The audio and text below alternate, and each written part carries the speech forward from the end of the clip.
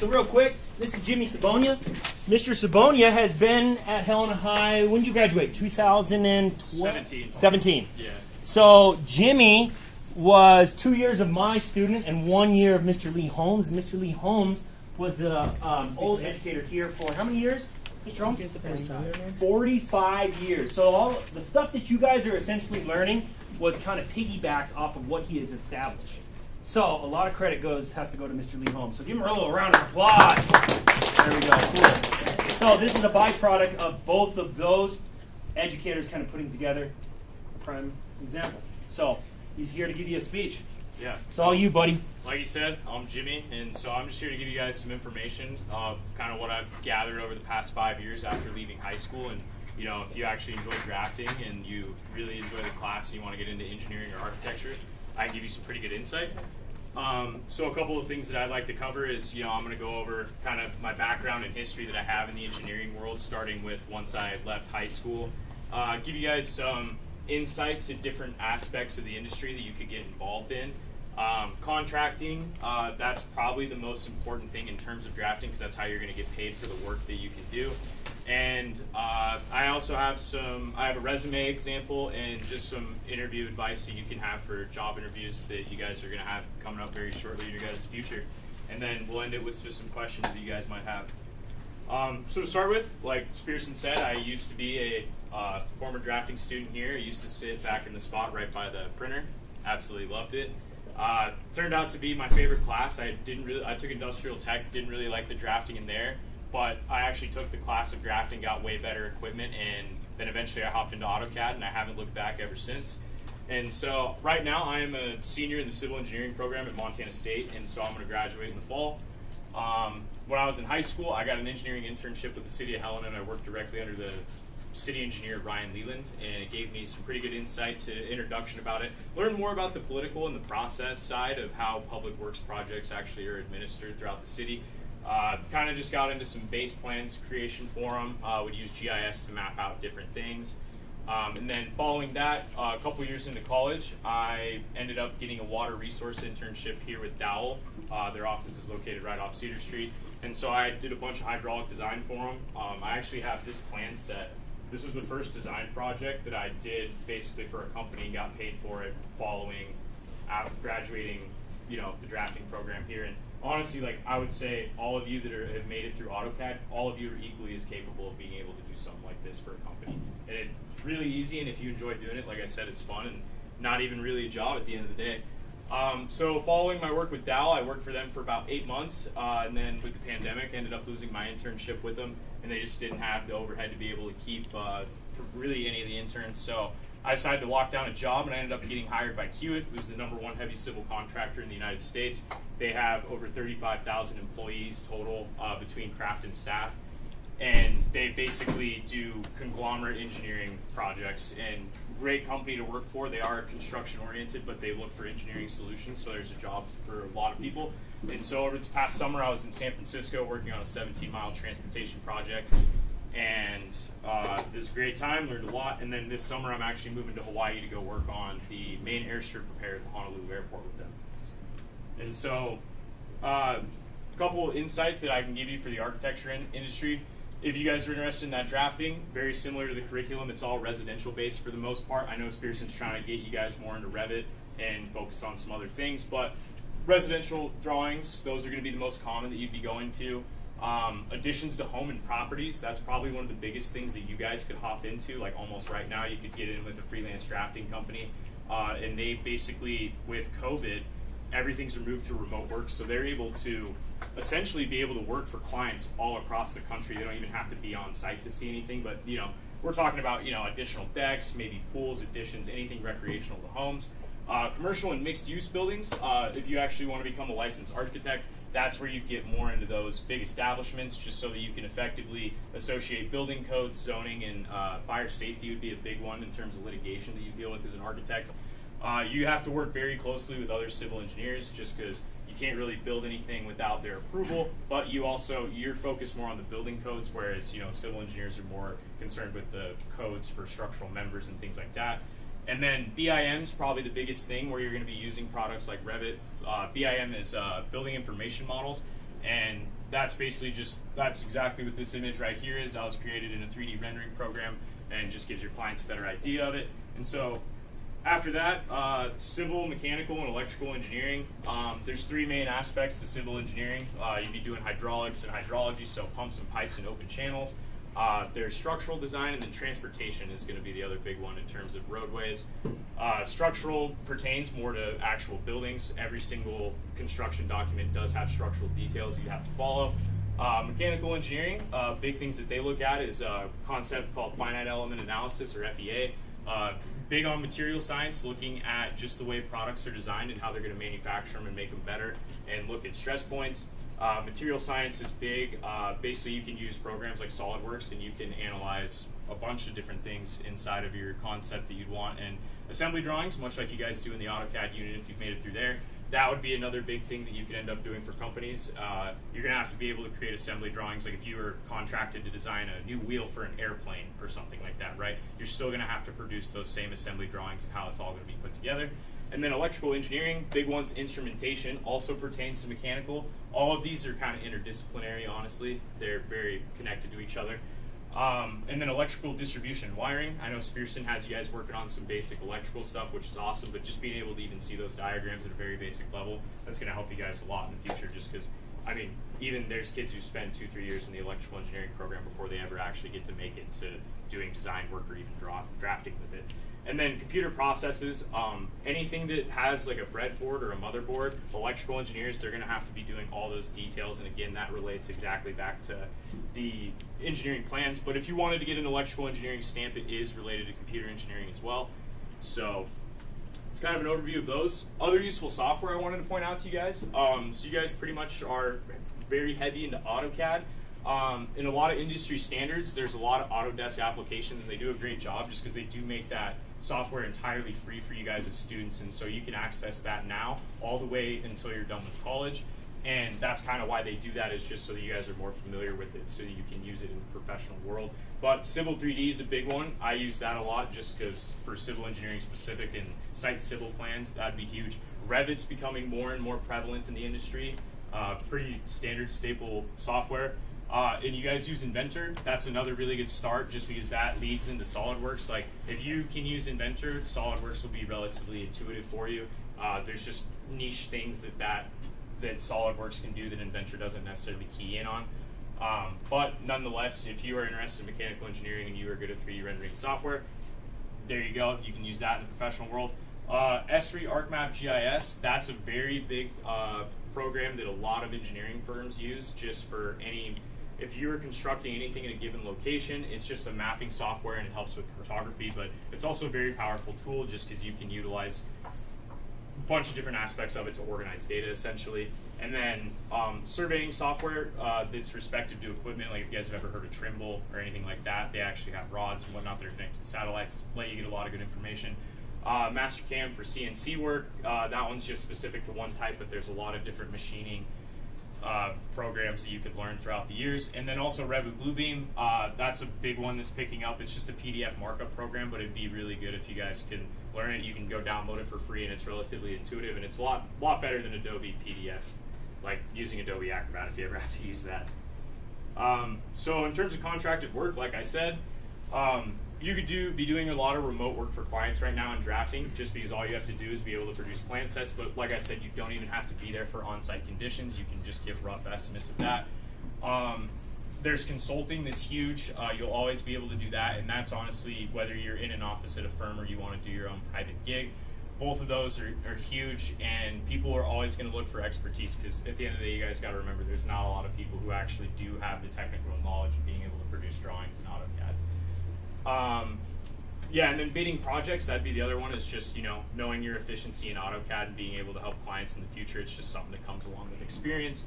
In terms of public works, requests for proposals are huge. Responding to RFPs is going to be, if you guys are looking at 5 years from now, if you're a senior in high school, you're going to be graduated through an engineering program, you might be working for somewhere. You guys are going to be submitting RFPs to public works for different municipalities that are looking for you to do design work for them. And basically that comes with being able to produce plans and specifications. And so I have some examples that I can show you guys after this, and then also just coming up with design alternatives beforehand and then actually being able to produce those into a drawing set. So that's why it's awesome that you guys have this class, just because you do get so much freedom to be creative. You're not necessarily worried about specific design criteria and constraints. You guys just get to run wild and get very efficient at the program.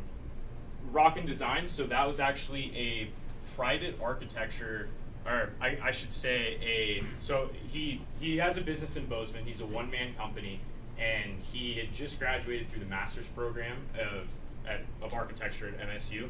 And basically at the point that he hired me, he found a PE, so a professional engineer, that he could work for, and he was in Missouri, and he was licensed to work in like 40 other states.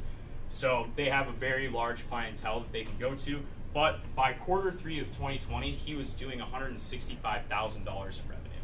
And so that is a slice of the pie that you guys could get. Honestly, if you graduated high school, you could go start your own private drafting company. Maybe you're not going to be at that point quite yet, but you guys have potential to make a lot of money if that's something that you actually enjoy doing. And so I just have some other career advice for you guys. I'll show you guys a resume that I use to get hired by Kiewit, just to give you guys an example of a good objective statement and different things that they'd be looking to and how to organize it as you guys get more experience. Use your drafting portfolio. Like, to this day, I still have all of my drafting drawings from when I took this class. You guys got to realize, you know, if you want to be competitive in job interviews, like right now as high school students, you guys have more to show than most kids who are graduated through a full 4-year engineering program. Because you guys actually can show them, you know, what you've done. And I don't have the booklets that he made, but the booklets are much better to show than just a folder of scattered drawings. But nonetheless, you can show them all of it, and you guys actually have, you have dozens of drawings, if not hundreds, that you're able to present. And most people aren't even going to be able to do that. And employers, they will respect that. And honestly, like, you guys, if you showed that to an engineering firm right now, like, they would probably hire you over a college student to do basic drafting work for them.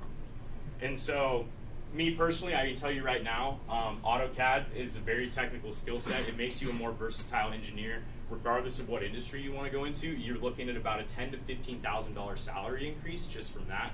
Like, I can tell you, when I was at Kiewit, I was the highest paid intern on the project that I was at, and a lot of that had to do with my AutoCAD skill set, just because I did take the AutoCAD Certified Professional exam and I passed. And that's just something, I would encourage you guys, like, honestly, you guys could probably pass the exam. Like, I didn't even study for it and just used everything that I learned from this class. I mean, a little bit from when I was at Dow kind of helped me as well, but I mean, if you guys have the general intuition, the exam really isn't that hard. But you get that certification, that people can't argue with that. You know what I mean? Like, you're going to be making, like I said, anywhere from $10,000 to $15,000, if not more, depending on further and further you get into your career. And so, just an example, like one of my buddies, he got hired to do instrumentation at Marathon Oil. He's in the electrical engineering program.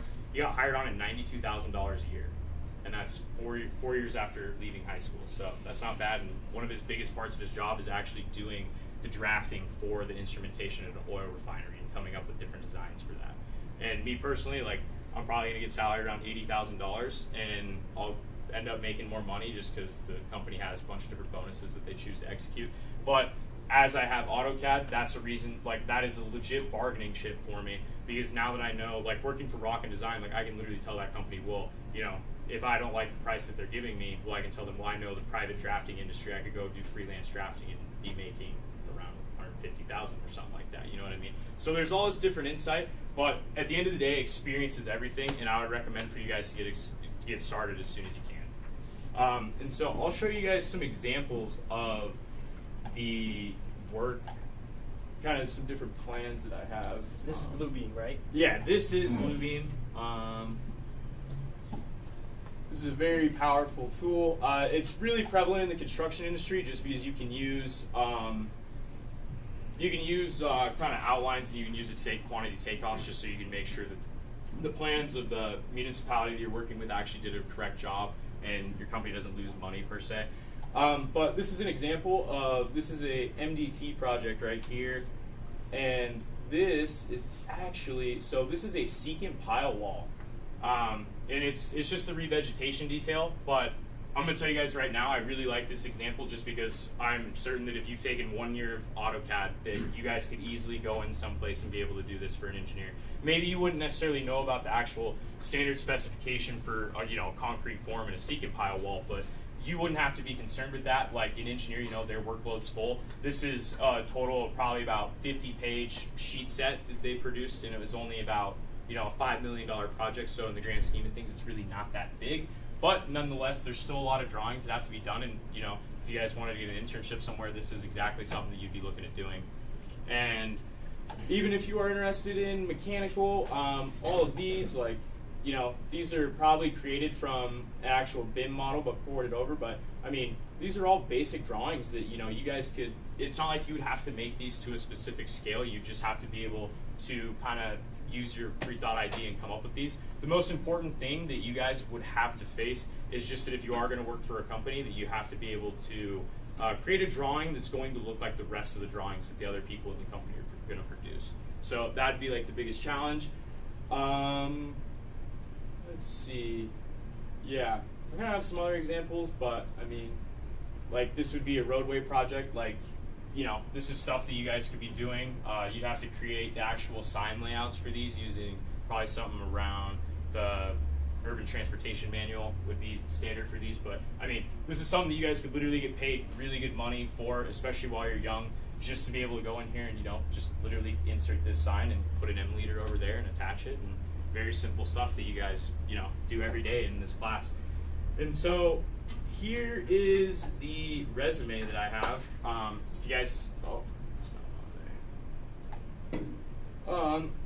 So if any of you guys took technical writing with Mr. Hussey, I actually made this objective statement way back in high school in 2016, and I still use it to this day. I just fill this in with whatever company you're looking for. But, have an objective statement that's kind of relative to companies that you can change fast but still sounds good. Highlight your work. Make sure that, an experience that you guys do, highlight your use of AutoCAD and all the different applications that you use, just because companies really are looking for those technical skill sets. And that's really what's going to separate you guys as you leave high school, just to be able to get in there. And then just kind of, brief education. One of the biggest things you guys can put is, Helena High, and you have drafting experience, and, if anybody knows anything about that, then they'll be very impressed.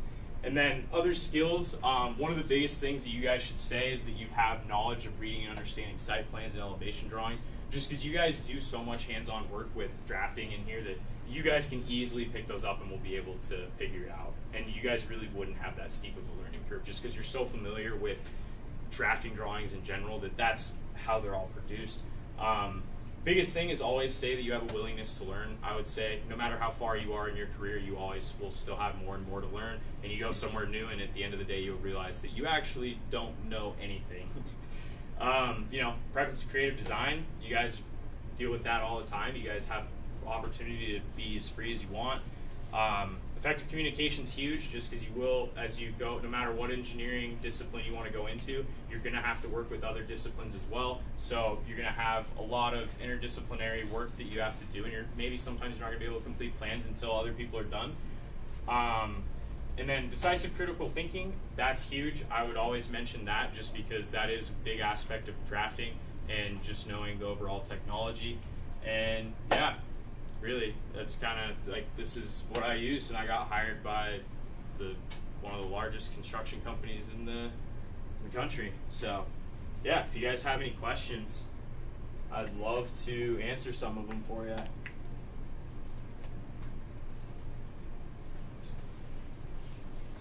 Don't be bad for them.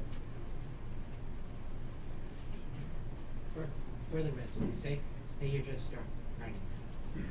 If you haven't worked at like a professional company, how would you write that down? So you wouldn't need to worry about it, just because, so as of right now, what you'd be doing is you'd be looking to apply for like an introductory position, and they wouldn't expect much experience, but so what you'd want to do is elaborate more on the education side of things and talk about drafting. I would just say have one bullet point with drafting and then go with a couple subheaders underneath it that just talk about, if you did the mechanical program, the architecture, all that, and then, I guarantee that they'll see that you kind of have a more in-depth than anybody else who's going to apply for that. And then if you can bring in your drawings, like, you honestly probably just secured that job, no problem.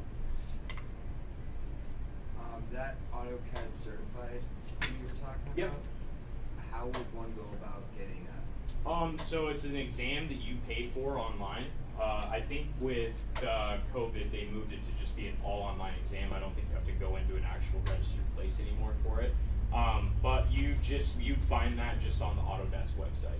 And then whatever program you want to get certification in, you know, whether it be Civil 3D, Revit, any of that type of thing, they just have a specific exam for it. So you just go find that software, and then there should be somewhere inside of that would take you to a link to be able to apply for the So it's just on certification. the website? Yep. And it's all administered through Autodesk, so. Any other questions? Sure. What was the most difficult transition from this program, high school level, to your college experience at MSU? What was the hardest thing for you to do? And then the easiest thing? So the easiest thing, honestly, like taking DDSN 131, like that class. So that is the introductory level college class that they make all electrical engineering students, civil engineering, mechanicals. They take a little bit different of an AutoCAD class, but it's really not much different. And it just skims over the surface of the product. They don't even teach you about viewports. They give you title blocks. You don't have to make any of your own. You don't even set up your own layer states. So you guys have way more knowledge of this. Like, you guys actually have the overhead to be able to go create your own title blocks if you wanted to start your own company. You wouldn't have to copy it from somewhere. Like I said, they don't really get into viewports. They barely go into viewport scales, how to set them all up. They're kind of just given to you, and it's really spoon-fed. I would say the hardest thing, for me, it wasn't necessarily tied to college, but it was more when I worked for Dowell. I would say the biggest challenge that I actually had was making sure that the drawings that I was producing was up to the company standard that they had, and that it actually did match what other engineers were producing as well. Because this is one drawing that's going to go in like a 200-page plan set. So it's minuscule in the grand plan, but I mean, you want to have those consistencies all throughout, just because a lot of engineering firms around Montana, they're going to be doing stuff for MDT because, you know, the transportation department around the state, that's the absolute gold mine. So that's kind of the standard they're looking for, is they want everything to just look congruent for MDT. Well, thank you, Jimmy. Yeah. That was amazing. Give him a round of applause. Good, Jerry, if you want to stay in here and ask a couple more questions, you can. Everyone else, Boogie, get out of here. Have a great day. I'll see you tomorrow. Oh, you are.